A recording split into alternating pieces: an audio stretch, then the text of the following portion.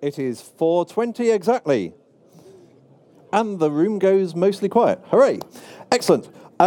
At this point in a day at a conference, I usually ask people to stand up and jump up and down. But if I remember rightly, if we do that here, it will sound like you're machine gunning me to death because of the way these seats work. So instead, I don't want you to get up. Have any of you seen the musical Return to the Forbidden Planet? No? Okay, it's Shakespeare's forgotten rock and roll masterpiece / sci-fi. It's The Tempest set in outer space. And at one point, they have to reverse the polarity, and the polarity reversal procedure goes like this. Everyone has to put their hands on their heads, go like this, and then go, boo! Okay, that was the rehearsal. Yeah, we're going to do it properly now, okay? This is just so that you've got some energy, because there's a lot of code to follow, and I tend to talk very quickly when I have far more material than time, which is the case. Okay, so ready, and push harder, and boo! Right. Okay, I have fooled you into revealing that you are capable of making noise. I was at Kathleen's talk earlier on, which was fantastic, but there were no questions, pretty much no questions. You will all do better if any of you starts asking questions, okay? Are any of my regular hecklers here? I have a question. What's the question? So the T-shirt says "Code Like a Girl." This was a T-shirt that was recommended to me by someone on Twitter after they'd seen me wearing a he for she T-shirt. Basically, I am phenomenally keen on diversity in tech. I was very pleased to see the NDC speaker list this year was, getting better and better. I'm frankly still disappointed in the attendee ratios. I think we can do a lot better. The more diverse our tech community is, the better the ideas will be. Do you want to work with the best tools, the best libraries, the best ideas that you possibly can? Of course you do. That won't happen if half the world isn't in the room. And then you've got other forms of discrimination as well. So this is to give the message that, hey, code like a girl, because there's nothing wrong with that, okay? Cool. That may be the earliest into a talk I've ever received applause. Hooray. Okay. So it sounds like I don't have any particularly regular hecklers. If I could ask you to reverse heckle, as it were, if any of you were in Damien Edwards and David Fowler's talk earlier on, they blamed Barry Dorrans when something went wrong. I thought this was a thoroughly good model to follow. So any problems I have, if it doesn't compile, blame Barry Dorrans. He's Blow Dart on Twitter. He won't mind at all, okay? I promise. Right. More seriously, the worse I present this, the better it is for me in a way, because I'm currently writing the 4th edition of C# in depth, and please buy the book. Basically, it will go into everything I'm going into in a lot more detail. I'm nearly finished on the C# 7 features, and it's sort of 110 pages just of C# features. I cannot read 110 pages worth of book out loud in an hour. So clearly there's more in the book than in this talk, but it's kind of the same general picture. And yeah, there's discount code. If you use the discount code CTWNDCOslo17, it's 40% off all Manning books, or you could buy many copies of my book. Okay? Right. How many of you already have Visual Studio 2017 installed? This is very good. For years, I think I gave talks on async for 3 years in a row at NDC, and the first year it was kind of reasonable that no one had played with it yet. But by the second, no one had played with it, and by the third year, sort of half the people had played with it. So at least you can all use C# 7. Hooray! You can't necessarily use all the features if you're targeting older versions of the framework and don't want to include extra dependencies. I will try to remember to bring in, to explain extra dependencies as they come up. How many of you are actively, knowingly using C# 7 features already? Far fewer. Okay, so you have the tools, but not the knowledge. This is probably the ideal situation for me to hopefully give you some knowledge. This is what we're going to talk about today. We probably won't talk about all of it because there's huge amounts. I will point out 2 things. In fact, I'll reorder things. 2 things that you probably don't care about. 3. Oh, yeah, whoever's doing screen, could you, yeah, I'm down here. This will be a really, really difficult talk without anything on the monitor. Dum. Okay, there we go. Right, so, yeah. So this makes more sense. So if you didn't catch it earlier, below Dart is the person to blame. Okay. But if it's good, then it's all me, okay? Right, so this is what we'll be talking about. I'm going to mention these now because I probably won't have time later on. Ref local and ref return are things that will let you do more performant code, particularly if you're working with large structs. I don't particularly expect to ever use it other than for talks like this. If you're a Unity dev or someone dealing with large mutable structs because it's for some reason suitable in the code base you're working on and you want to deal with them efficiently, then that's for you. Good luck. And custom async return types, you kind of don't need to know about the language feature here because the ASP.NET Core team has built the one custom async return type you will need, which is value task of t. The cool stuff is that you can define your own something task of t, foo task of t, and write factories and things. But basically, you can have an async method that returns value task of t, and value task is a value type, as you'd expect. It's really efficient if most of the time the task will already have been completed. Okay? I could probably spend, if I researched it properly, I could probably spend a whole talk talking about custom async return types. Instead, almost no one will need to know the language details. So we'll concentrate on this section. Let's start with tuples. Tuples are a way of composing values where you can't be bothered to write your own type, basically. Previously, if you want to have something composing an x value and a y value, you've kind of declared your own point class or point struct or whatever. You could have used system.tuple, but that sucks. It sucks because, A, it's a class, so you just want these things that live together to live together in a simple way. And if it's just a pair of ints, do you really want to create an object that's going to have more overhead than the pair of ints? And probably even the reference, assuming a 64-bit CLR, is the same size as the pair of ints would be. Wouldn't it be nice just to have a pair of ints? Well, tuples let you do that. I'll give some sort of guidance later on, but basically they are to do with smushing together things with no encapsulation at all. And that's both a good thing and a bad thing. Who can tell me the sort of golden rules of value types? Anyone, please shout out. So copy by value is sort of what happens. There was a guideline over there. Immutable or mutable? Mutable. See, no. You never write a mutable value type. They're always immutable because mutable value types are evil. Likewise, when you've got fields, do you make your fields private or public? Do you use properties to encapsulate your fields or just expose the fields to the world? Protected. Oh, yeah. No. Just private. Always private. You never have public fields. You never have mutable value types unless you're a value tuple. Okay, so the language feature of tuples revolves around a CLR type called system.valueTuple, which is in a NuGet package called system.valueTuple, version 4.3.0 for whatever reason. Goodness knows what happened to 1.0, etc. It's mutable, it has public fields, but it's okay. I'll explain to you later why it's okay. Let's have a look at some tuples.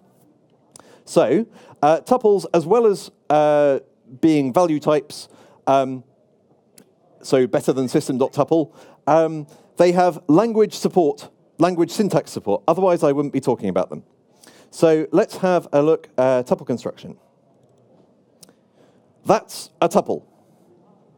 A tuple of ints, as I was saying about before. So it has two fields, item 1 and item 2. And so this would print out 1 and 2. And this code is, if I wrote it like that, equivalent to this. This is the C# compiler just converting this tuple literal into a call to a constructor. But don't forget, this is still a value tuple, value type, so it's still sitting on the stack. If I put that back to long and make that to L, it's still OK. I will say I could do int long, tuple1 equals 1, 2.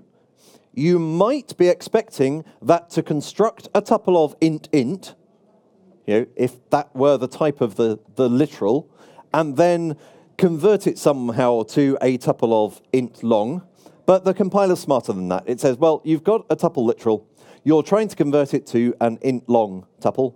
I will just do the right thing for you. So the compiler does nice things to be efficient. OK. These are nasty, old, like system.tuple forms. It becomes significantly nicer when you give tuple elements names. So here we have a tuple literal where we have A and B. So we name tuple elements in the same way as we name arguments within a tuple literal. So remember, a tuple literal is like an integer literal or like a string literal. It's what you can do to sort of hard code, I'm building a tuple now. Likewise, you can define a tuple type. If you don't want to use var, you can give names within the tuple type. So sort of as if it's like a parameter list. So if you think of that looks like an argument list, this looks like a parameter list. It's slightly a shame that we can't actually call methods passing a tuple that corresponds to the argument list. It would be a nice sort of duality, but we can't. So we have tuples have elements. They have fields of item 1, item 2, item 3, etc., up to 7. There are 8 value tuple generic overloads, as it were. And we've got this idea of a tuple type, and that can have named parameters, named elements as well. A and B don't actually exist. They are an idea in the mind of the compiler and of you. What I mean is they're like Java generics. If any of you have used Java generics, you should know that an array list of string at execution time is just an array list. Well, likewise, a tuple of int and long is just, a tuple of long A int B is just tuple of long int at execution time. Okay? That's the only way things could work because we have one set of tuple types. If I were to do, one of the alternatives to tuple types is to use anonymous types. That has the benefits of you get names, which you don't with system.tuple, but it has the downside of, then it's on the heap, it's a whole object, and you can't pass it between methods and things. I'll show you using methods in a minute. So I could have done var anon equals new, A equals 1, B equals 2. And that's fine, but that creates a whole new type, an internal type that the compiler's constructing for us, and that doesn't happen with tuples. Every tuple you need is already in the system.valueTuple DLL.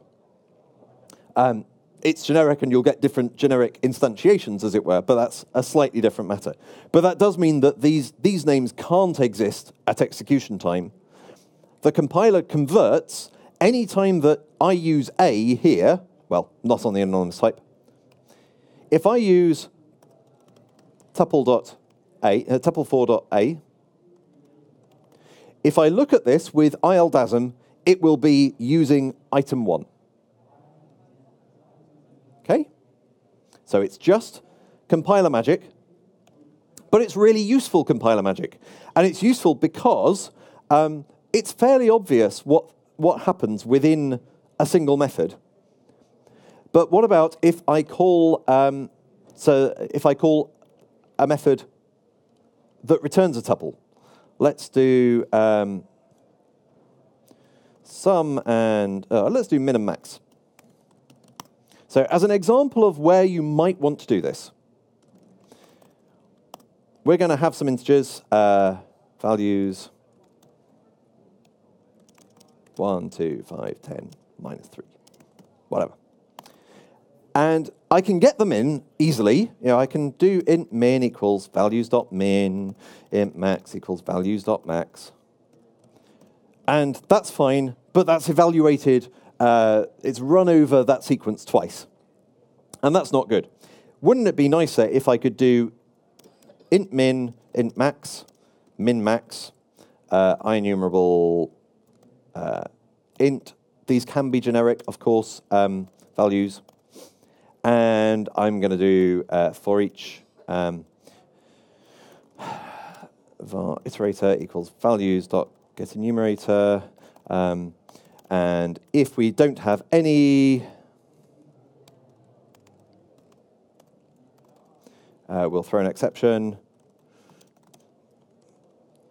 We'd throw a proper exception normally. But otherwise, we're going to start with, let's call it tumpmin equals iterator.current, and tumpmax equals iterator.current. I started on this for, there's a reason why names are good, but I'm kind of going to be evolving this example to show a bunch of things. So, listen for everything, not just the names are good. And we can do while iterator.move next. Tumpmin equals math.min, tumpmax, fine, and iterator.current, and tumpmin equals, no.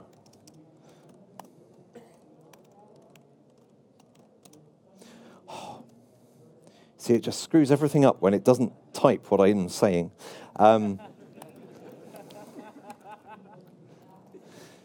Blame Barry. Right, and then after that, I can return, and earlier when we used a tuple literal, we always had 1, 2, and they were constant values. They don't have to be constants. It's fine. You can do tumpmin, tumpmax. Okay, and then let's print out, instead of having these two method calls, we'll have var minmax equals minmax. Did I call it min and max? No, min-max values. Okay, how about we make it static so I can actually call it, and then we can do console.writeLine min-max dot. What have I got? I've got min. I don't have to remember whether item 1 is the minimum or item 2, because imagine if this were somewhere else entirely, it would be confusing. So names are so important, and we'll see in a minute just how important the language team believes them to be. Let's just prove that this works, or find the bug that we can blame Blowdart for. What did I call it? Min and max. Right, minimum of -3 and maximum of 10. Apologies to those near the back if that's hard to read. It would take too long to fix. So yeah, a min of -3 and a max of 10 looks kind of good. Right, so far, we've proved that the names here are also available here. This is a really good thing, and at this point, we've already blown past what you can do with anonymous types, because you can't return an anonymous type from a method, because how would you declare it? You put the name, and it's anonymous. It doesn't have a name. It's kind of the problem. So this is why this exists, really. Now, what if we'd done that? That sort of, imagine that you've got lots of lines of code. You know you're meant to return a tuple, but you've got loads of stuff. Well, you can put the tuple names in the literal as well. So max is tumpmax, min is tumpmin, and suddenly the compiler at least gives you a little warning, saying, well, it's actually saying, I'm ignoring it. You're allowed to do that, but by the way, you're giving a different tuple element name to the one that I'm about to return. So this is one of those things that it's a warning you almost certainly want to take note of, and it goes away if you use the right values, the right names. So this is a really good way when you're using tuples. You can do this to make sure that you never return the wrong thing. However, I said that tuples are mutable value types. So why aren't we just, why have we got two variables here? Let's have one variable that's a bag of variables. How about we have var min-max equals min, iterator.current, max, iterator.current. And now we can say, instead of having two assignments, we can have a single assignment that says our new value is math.min of min-max.min and iterator.current. Do you know what? Let's have a little local current equals iterator.current.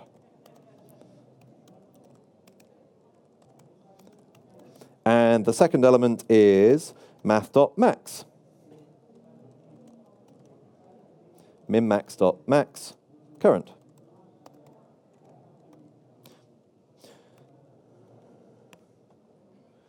I'm going to undo in a sec because I want to demonstrate something different. And now we can just return min-max. Okay? So I said I was going to use the fact that these are mutable value types. I've now failed to do so.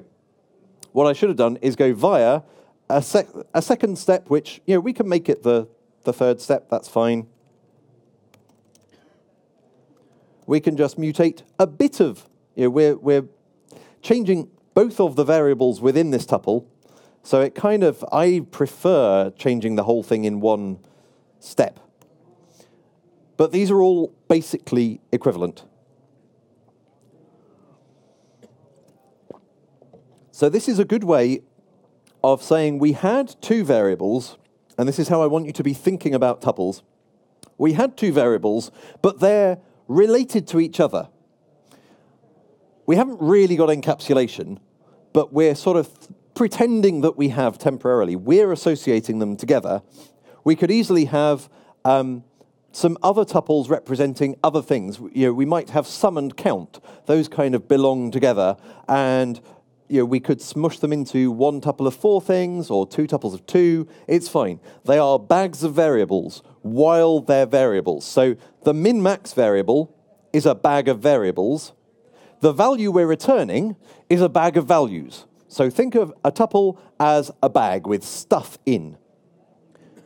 And when I think about variables in general, I think of them as like pieces of paper. A piece of paper with a value and a name and a type. And a tuple is like having two of those pieces of paper, and instead of each of them having their own separate piece of paper, we're sort of joining the pieces together and saying this as a whole is one thing that's got an overall name, and each bit of it can also have names, but they're optional. Even though they are optional, I would personally recommend that you almost always use them. If you find yourself using item 1 and item 2, then think about, would your code not be clearer to read if you did have names? There are some other interesting things. Let's talk a little bit more about names and types. I've mentioned that there's system.valueTuple, and the way to think about the various types is that there are language types and there are CLR types. And the language types are different types, but there's an identity conversion between different tuple types that only differ by element names, or where there's an element-wise implicit conversion. Sorry, let me show. It's really easy to get this very slightly wrong, and I really don't want to. So, we can have an implicit conversion from any tuple type to another tuple type where there's an element-wise implicit conversion. So there's, in this case, I'm showing from tuple literals, but it could be if I created a whole tuple. So if I have var int tuple equals 10 to, okay, let's even make it clearer. Long tuple equals int tuple. Okay, this is an implicit conversion because there's an implicit conversion from int to long and from this int to this long. And it can be a user-defined implicit conversion as well. So, for example, we can go from a pair of names that are strings to a pair of namespaces that are X namespace because there's an implicit conversion from string to X namespace. So that's an implicit conversion, but it does say I'm taking these values and making a new bag of values. Okay. There's also an identity conversion. And identity conversions are not new. They've existed for various things around covariance and also between dynamic and object. So just as you could have a dictionary of object dynamic, foo equals new dictionary dynamic object, okay? You don't want to, but you could. Fingers crossed. Yes, that's fine. You could do this between two tuple types, two language tuple types, where the element types are the same, but the names can be different. And the way to remember this is an identity conversion is one that the CLR has no idea about. So when I do this, as far as the CLR is concerned, it will create a dictionary of object to object, because dynamic doesn't exist in the CLR's mind. So an identity conversion is one where if you ask at runtime, you can't tell the difference. And that's where the fact that there is only system.valueTuple and it doesn't know whether you originally had element names or not, that's why there's an identity conversion. So anywhere in the language that requires an identity conversion, we'll see it. However, there's this one weird anomaly, which I think was probably a good idea and would have been an even better idea if they'd thought of it like 15 years ago, which is in terms of overrides. So the names are preserved for, well, we saw calling a method. You could be calling a method in a different assembly, and the names would still come across because they're preserved in attributes. And I'm not going to go into the details of how the attributes work, but basically that works for return values and parameters. You know, even though a value of system.valueTuple doesn't have the names at execution time, the metadata in the class still knows what it was meant to be. And the compiler insists that if you're overriding something, you don't start changing the names. So even though I can do tuple original and tuple override, okay, that's okay, even though it can screw up if you specify argument names, it can screw things up. I'm allowed to do that. What I can't do is this. So the error message is tuple names in override derived.foo int a int b cannot change tuple element names when overriding inherited member. So this is kind of weird. This is C# being stricter about something that is sort of a figment of our imagination than it is with stuff that's rather more concrete and available via normal reflection and that the CLR knows about. Okay, in the interest of time, because wow, halfway, I would like to move off tuples. Does anybody have any questions about tuples before I do? Yes? Small question. Will the name of reflection give the right name or item? Will the name give the right name in reflection? No. So if you were to get tuple override as a parameter, the member info, parameter info, and ask for its type, it will give you system.valueTuple. If you ask for the attributes applied to that parameter info, you will find something that is tuple element names or something like that. So you can reconstruct it via reflection. but you would have to be doing so yourself.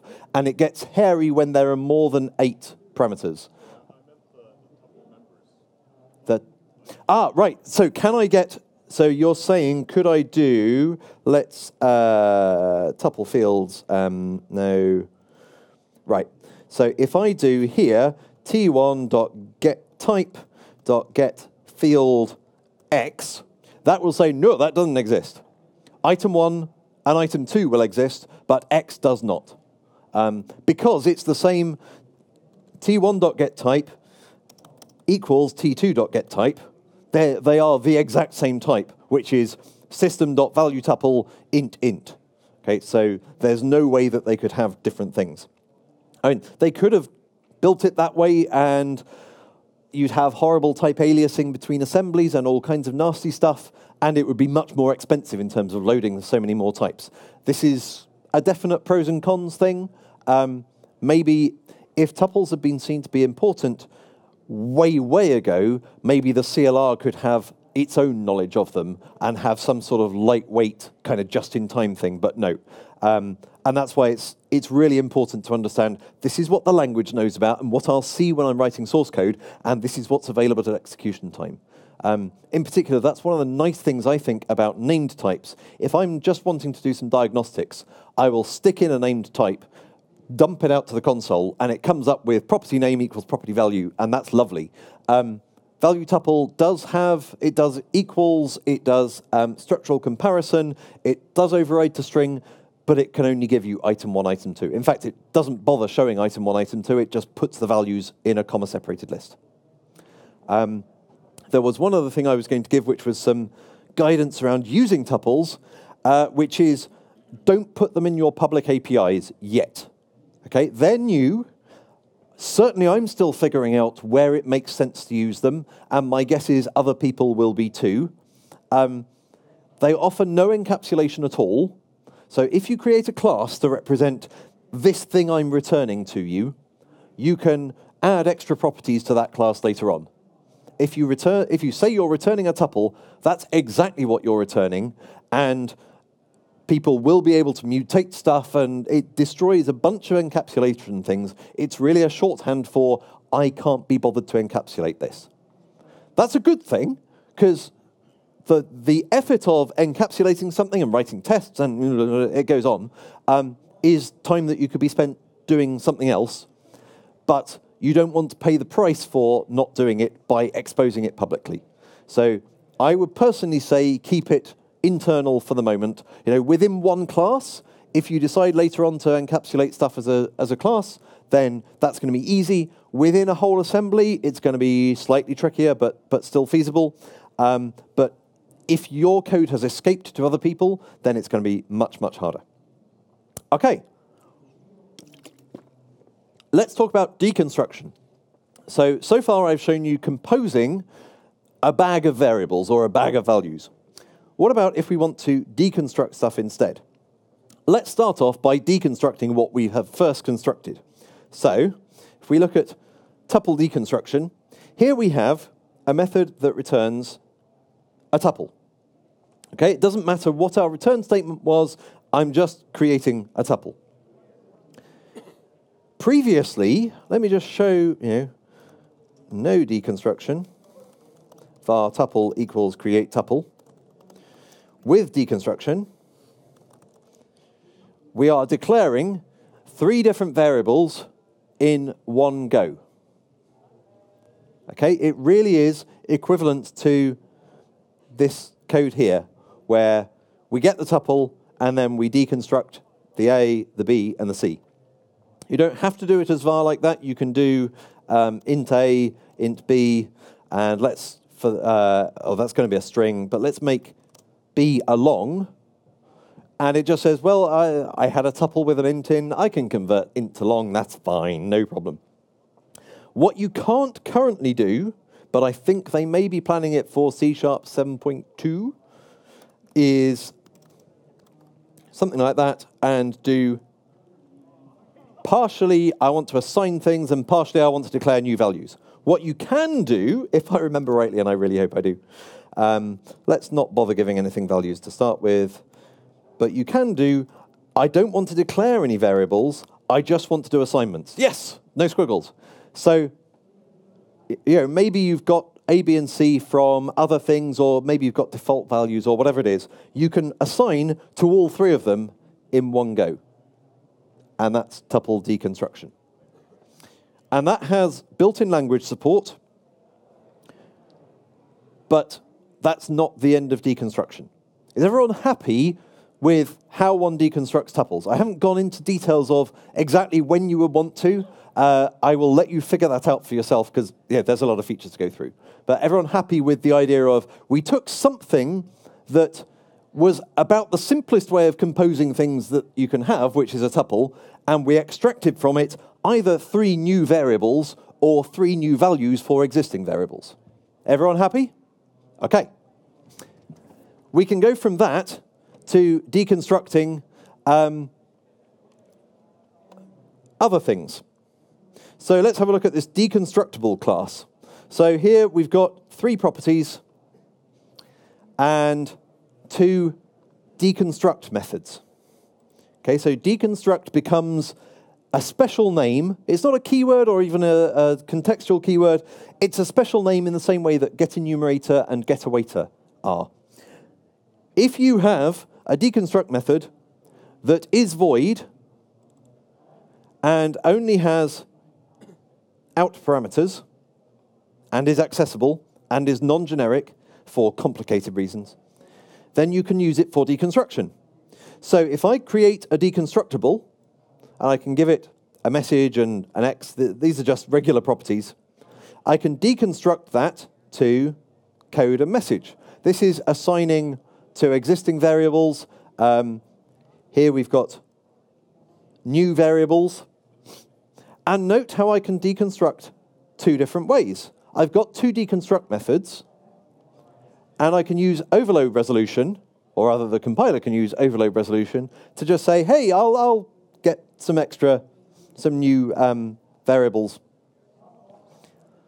And that's just regular regular overload resolution.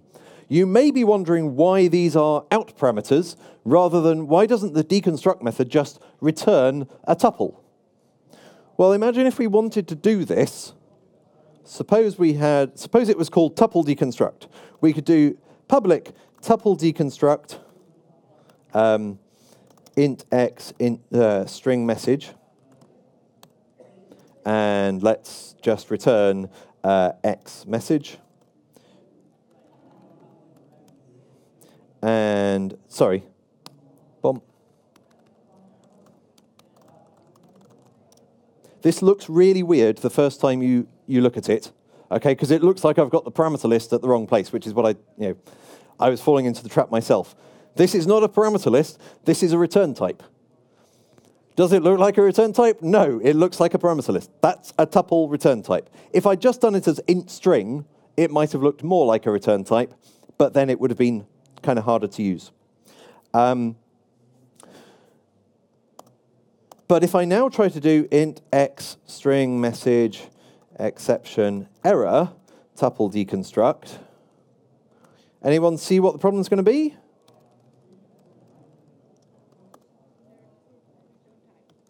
Pardon? Overload on return type. I heard it. Was that you? Yeah. So you can't do that. You're not allowed to overload just by return type. Whereas if you've got out parameters, it's all good. I would just like to point out, because I keep on thinking, I wonder if I can. No, that's a stupid idea. You can't do, if I've got deconstructible d equals, let's just copy this.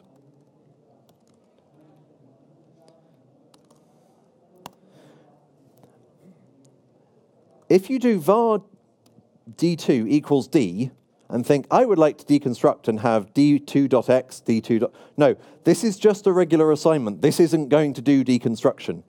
Every so often I think, can't I just use var? No, it clearly just isn't going to work because that would be a regular assignment. Okay, so this is doing exactly the same thing as before with tuples, but in this case with our own custom classes. What if we wanted to do it with somebody else's classes? Now, I'm a date time geek, So naturally, when I start thinking examples, datetime immediately comes to mind. But I think it's kind of reasonable that we may well want to deconstruct a date type of some description, and we'll use system.datetime for the moment. In reality, of course, all of you would use nodatime, right? But if you have to use system.datetime for some reason, wouldn't it be nice if you could just say, I just want to get the year, month, and day out? And that's clearly the order in which it should deconstruct. And we can. Because I mentioned that deconstruct was a special name like getAwaiter, and that's exactly the same. I have actually given my example is for nodatime, but let's make it datetime. And it'll all just compile. And we can just use today equals datetime.today.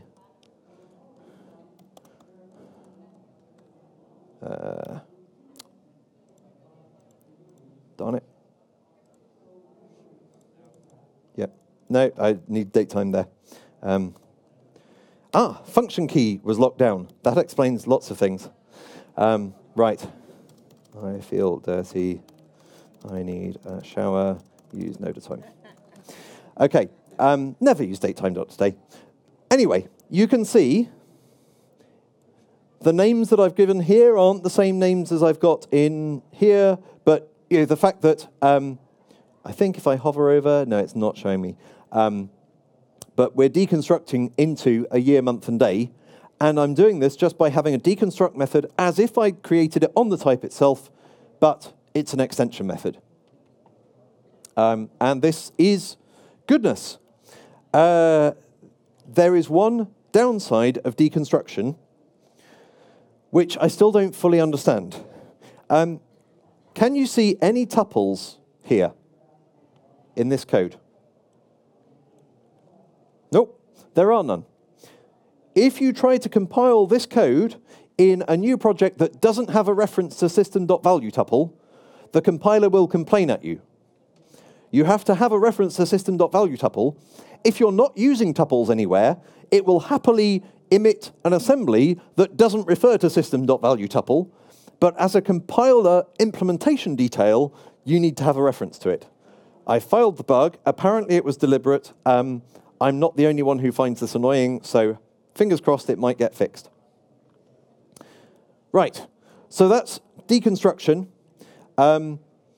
Just trying to think of the suitable order. Yeah, I think I know where we'll go next. Does anyone have any more questions on deconstruction? Nope. Okay. Let's talk about out parameters.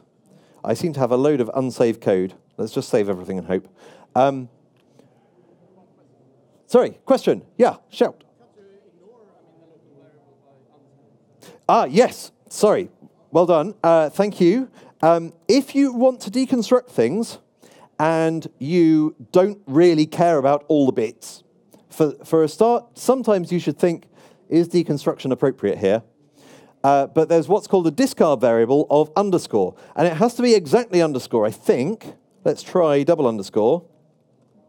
Oh, no. Oh, no, that does have a red squiggly. So underscore has become a special name, which means I don't care. I'm explicitly not caring. So here, I'm not allowed to do this. Let's make it slightly clearer. If I do XX and XX again, that doesn't work because that is declaring two variables called XX, and that's not allowed. Whereas I can have as many things as I like. Out of interest, does it stop me from being really stupid? Okay, this is saying I do not care about anything. I am deconstructing just for the heck of it. Maybe I want the side effects of calling deconstruct because I want to see whether it will throw an exception. Huh? I can't now write. No, it really does have a squiggle. Sorry. Do the squiggles get bigger? They do. Yeah. So you can just about see there is a squiggle under there. It's in the error list. It's fine. So yeah, at this point, it's not declaring a variable. And you can possibly see that the underscore itself is in blue, which means sort of keywordy. If you're currently a purchaser, a customer of C# in depth, the chapter on deconstruction, I think, doesn't refer to this because there was a lot of, is this happening, isn't this happening? And it was only when I watched the build video with Mads Torgerson and Dustin Campbell that I found out it was back in again and had actually made the cut. I had tried something similar. I can't remember with what construct it wasn't working for me. I think you can't do var x equals, can you do it with tuples? 5, 5, 10, can you deconstruct tuples like that? Yeah, that's okay. There was some way in which it wouldn't work. And I happened to hit that and thought that discards had gone entirely. Okay, so the way that deconstruction is actually implemented, and the reason that generics don't work with it, is because it uses another feature called out parameters or out variables. If, like me, you have always been really annoyed at having to declare a variable so that you could then use it in a call to, say, datetime.trypars, fear not, it is now okay. You can declare out variables in line. So this is how we used to call int.trypars, and this is how we can do it now. Okay? Now, one of the reasons that this used to be annoying was generally, if int.trypars failed, you don't want value 1 still in scope. It's going to have the default value. We're kind of not interested anymore. So there was some discussion about should the out variable declared here only be sort of inside the scope of the if itself. For various reasons that basically I think dropped out as soon as they tried to use this feature, it doesn't. It still has the same scope as before, so we could use value 2, all the way down here, and that's fine.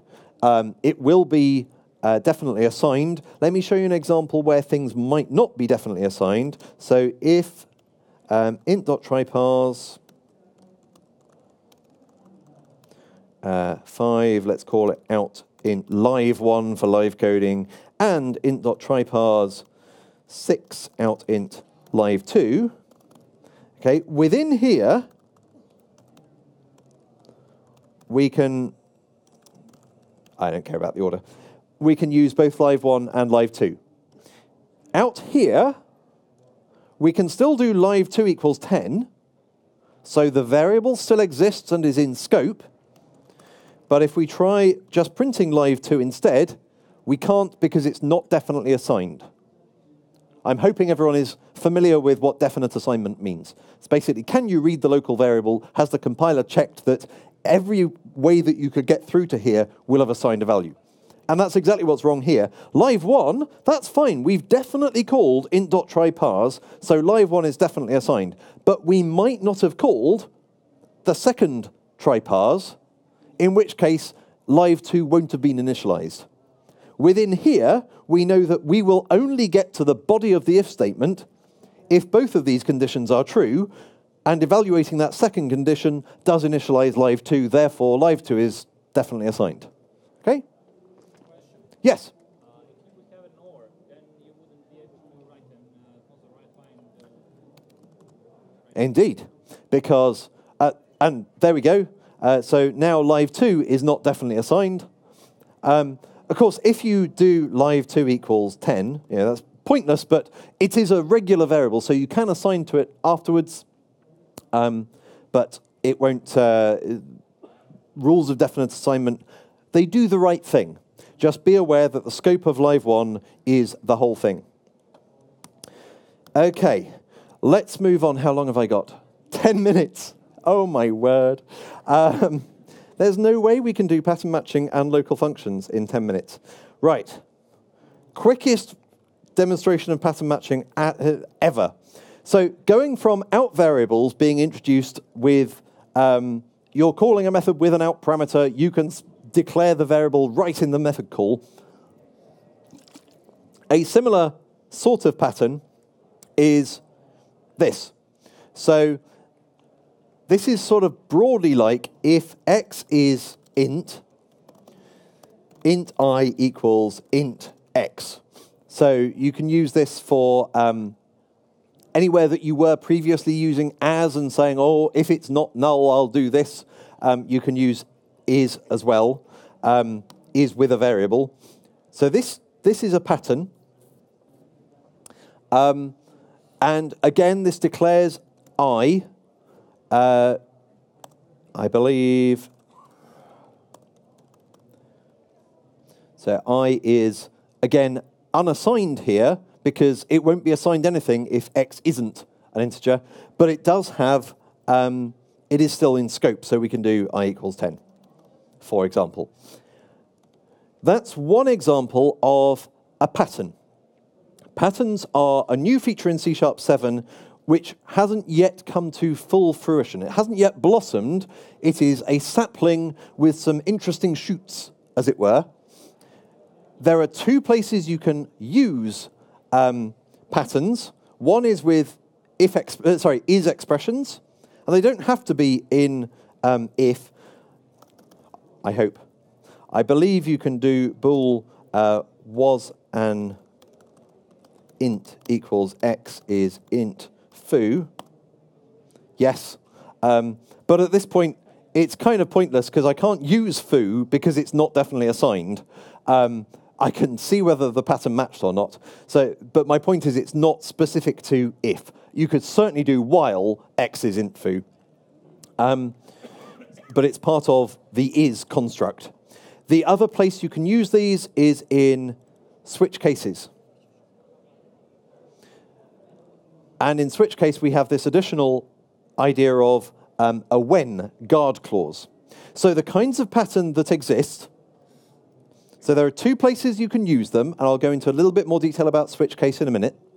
So you can use them for is expressions, and you can use them for switch case.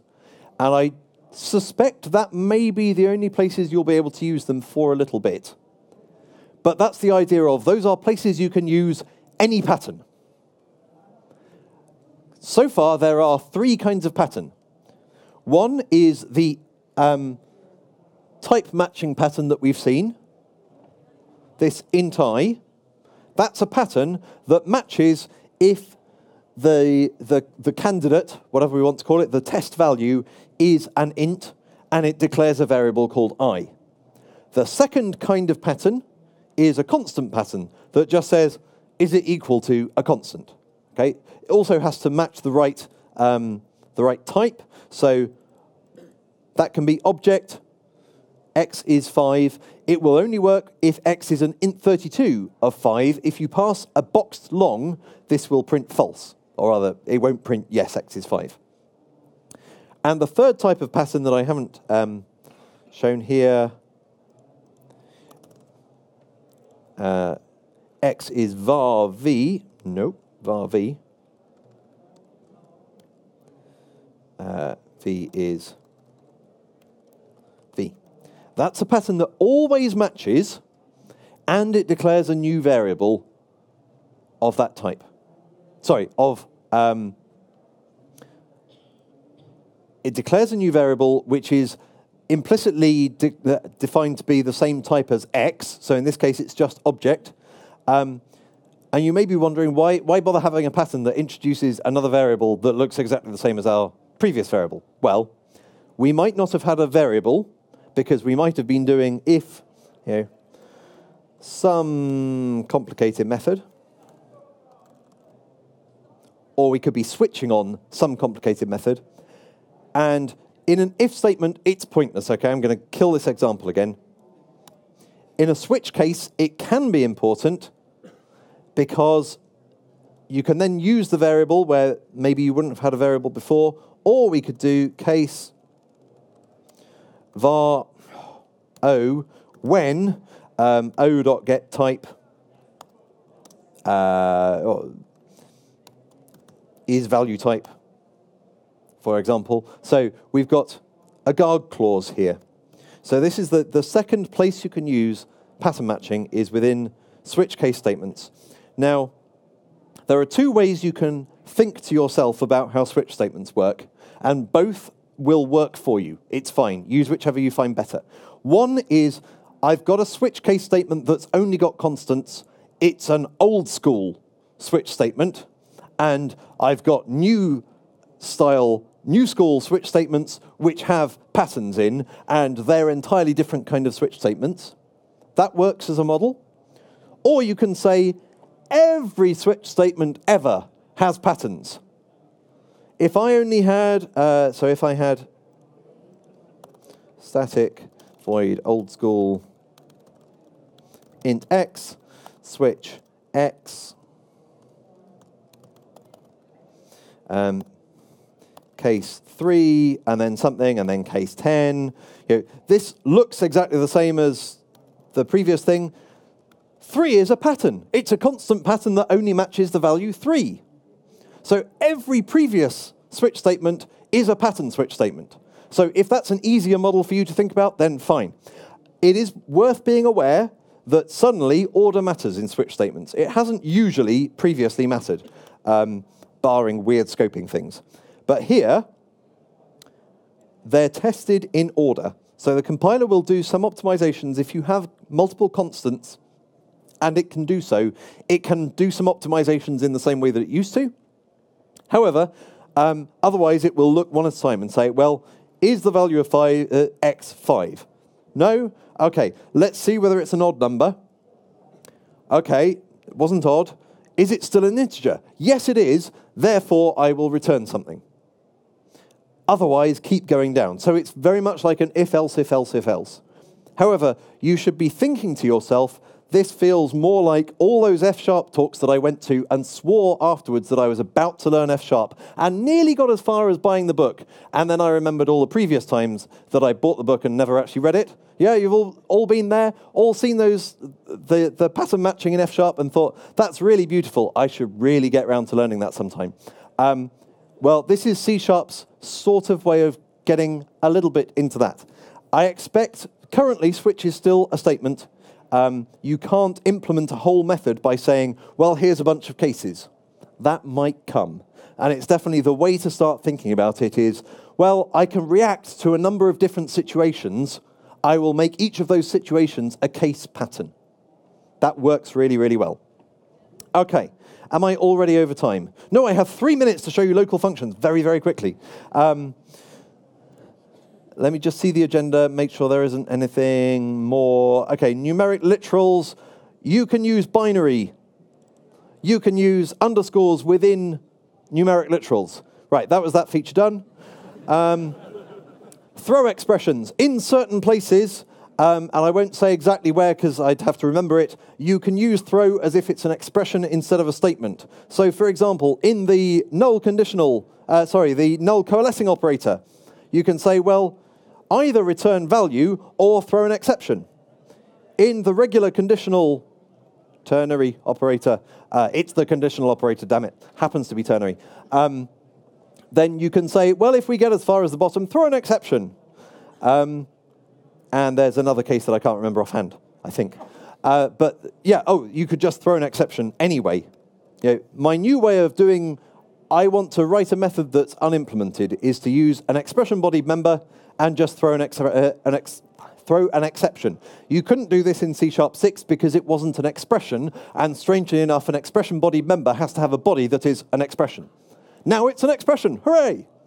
Right, local functions. I've only got 5 examples for this. I'm sure it won't take more than 2 minutes. You can write methods within methods. Okay? It's as simple as that. So here we have a fib method that calls itself. So you couldn't do this just with a delegate called fib, because then, well, you could. You'd declare it and assign a null value to it, then assign a lambda expression, which could call fib, and that would be horrible. This is a method. It can call itself. You can, so that's the other equivalent. Let's see whether we have something that captures a variable. No, that's just an example. Right, here we go. Like lambda expressions, local methods can capture state from the surrounding context, so they can act as closures. However, they're really interesting. If you had this, sorry, no, no. If you implemented this as a lambda expression, so suppose I had action increment and print I equals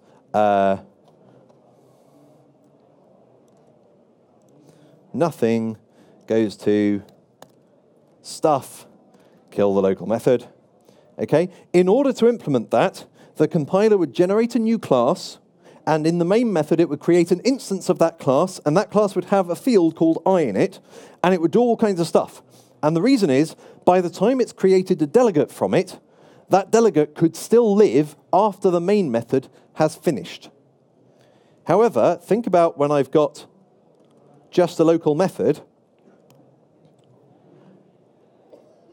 Unless I capture that method somehow, and I can do that, like this, method group conversion, there is no way that this method is going to is going to be executed using that I variable after main has completed.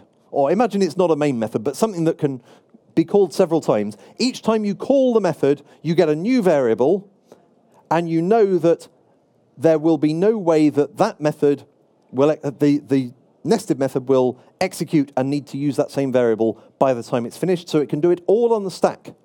This time it will still generate a new type, but it will be a struct, a mutable struct again, and it will generate a magic ref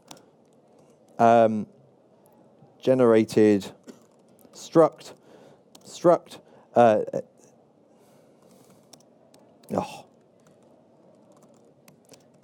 let's call it, and it will do st.i++ and st.i, and then it will do generated struct st equals new generated struct. Not that this exists at the moment, but the compiler would generate it. st.i equals 10, and then it would do ref st. Okay. What's the cool thing about that? Everything's still on the stack. That has not generated a single new object. And because the struct only has the same number of fields as we had local variables in scope, it's only taken the same amount of space on the stack as it would have done before. It's very cool. Final thing to note on local functions, as I'm 2 minutes over already, is you can refer to local variables that are deeply nested within a method. But your local method then has to be deeply nested as well. So this is declaring a method within a for loop. Now, obviously, that's not actually going to create a new object for the method on each iteration. It will create some things on each iteration. But at that point, it's OK to refer to this J variable that's new.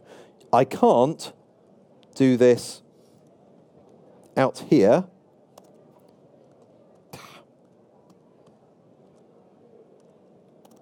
Because J doesn't exist. That will, in a sec, there we go, give me an error. So you can only refer to variables when they're in scope. You can only refer to them if the call is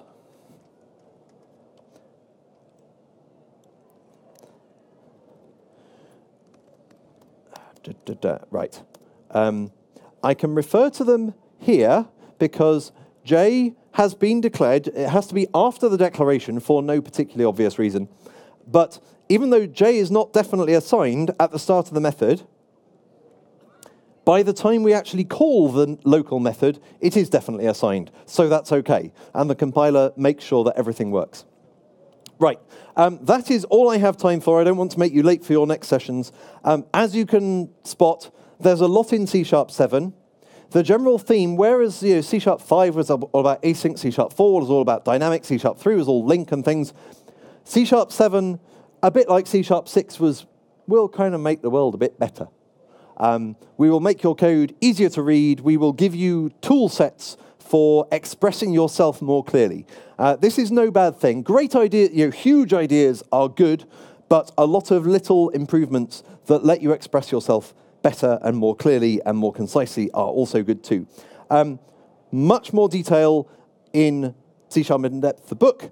There's loads of detail in blog posts as well, so there's plenty of room to experiment. I hope, if nothing else, all of you who stuck your hand up saying, I've got Visual Studio 2017, but I'm not knowingly using C#7, hopefully you will all go back to your hotel room tonight and start just playing. You will learn far, far more by playing than you can possibly do by listening to me.